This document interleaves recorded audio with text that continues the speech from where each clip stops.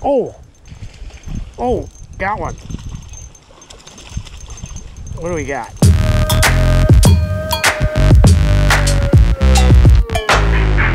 Hello everyone, it's me, David Tiefenthaler, Tiefsa, and I am on my computer to show you a very cool tool that you can use if you live in Wisconsin. This is the, you see it, Wisconsin Department of Natural Resources map of distribution of Wisconsin fish species. Now this is why it's cool.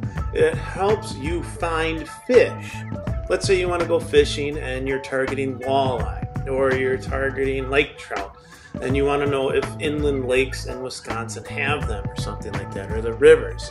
You use this tool. Today, I want to target brook trout. Now, I know western Wisconsin and northern Wisconsin has brook trout, but believe it or not, there are some areas in southeastern Wisconsin that have brook trout.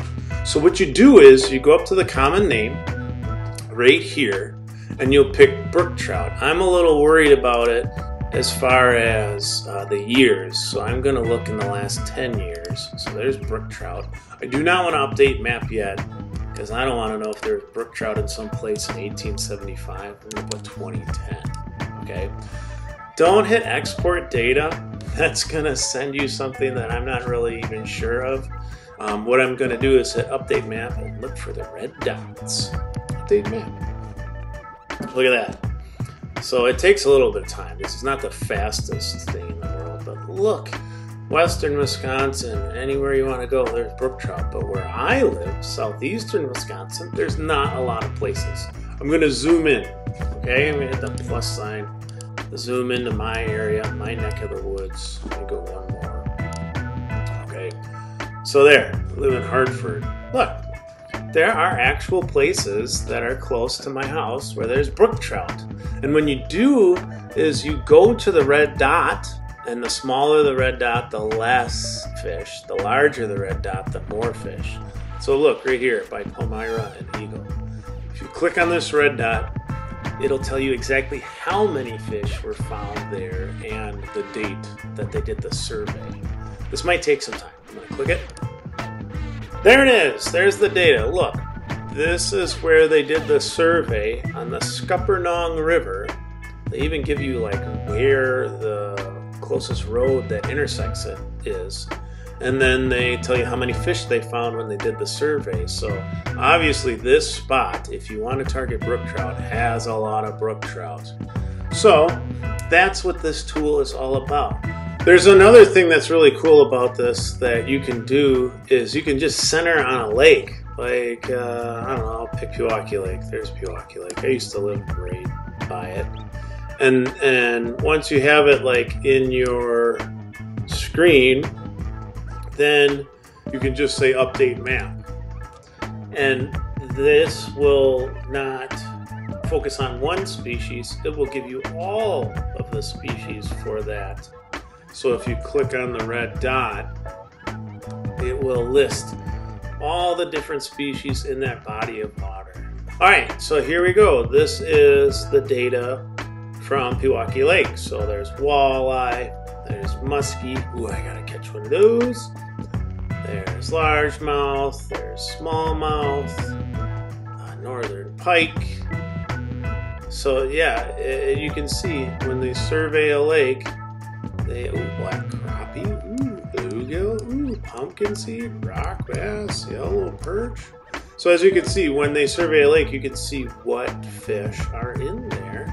So you know what you could target when you go to a specific body of water.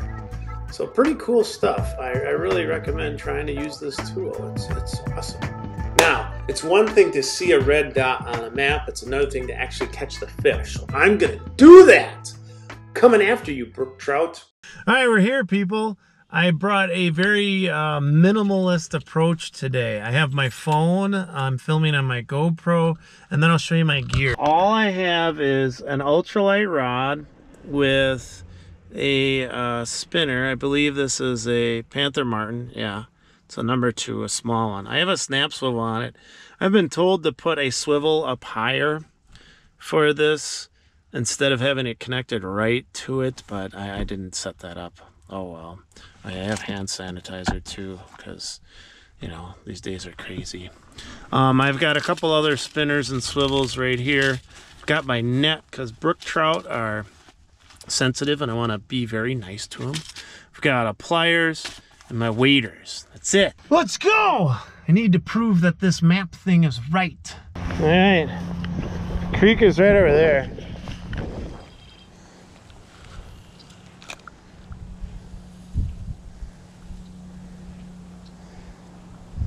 Oh, you gotta be kidding me. Oh, I'm getting bites right in there right away. Oh, darn it. Okay, I cast kind of low. There we go.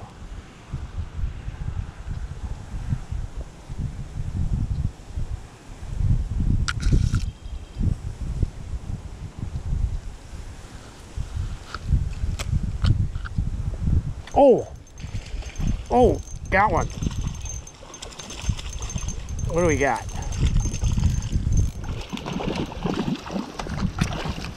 Whoa! You gotta be kidding me. Alright, you're in the net, you're in the net. You're okay, you're okay. You gotta be kidding me. This is a big brook trout, you guys.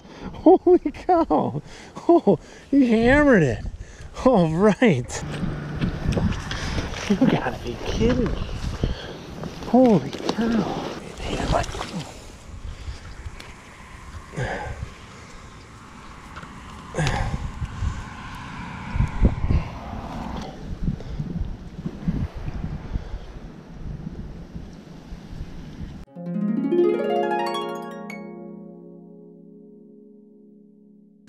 There he goes. There he goes. Oh, yes. All right.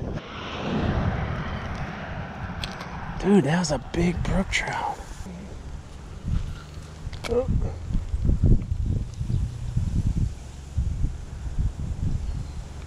Oh yeah. Oh yeah. Oh yeah. Oh yeah. All right. All right. Yes. Oh my God. That is so pretty. Oh my God. That is just ridiculous. Oh, there he goes. Oh, man. That is like not real looking.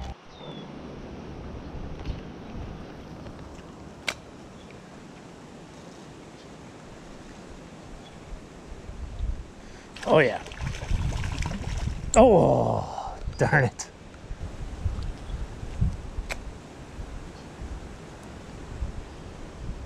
Oh, yes. Come on, buddy.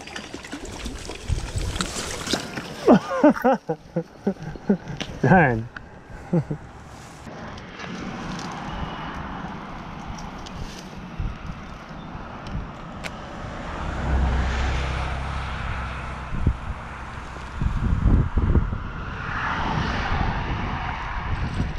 Yeah. Nice. Look at that fish. Look at that fish. Oh!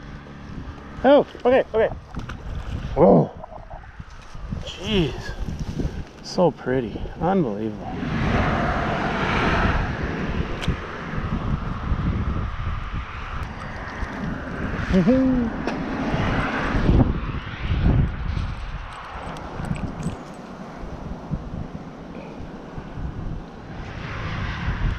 Unbelievable.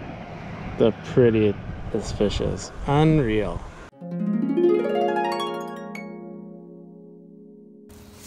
There he goes. Wow.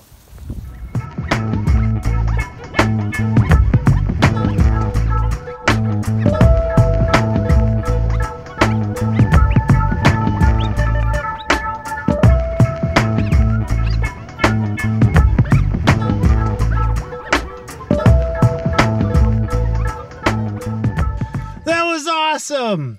That tool works. Now I've used it before and been to places where I didn't catch the fish, but I saw it, or I didn't catch the fish at all and didn't see it. So it's not a guarantee that using this site will help you catch fish, but at least you know they've been there, and that helps, you know. So hey, it helped me a lot today. I caught my best brook trout ever. Thanks for watching. Push all the good buttons. If you ever get a chance to catch a brook trout, do it. They are so pretty, like unbelievably pretty. Probably the prettiest fish I've ever caught. All right, thanks for watching. Push all the good buttons. Yeah.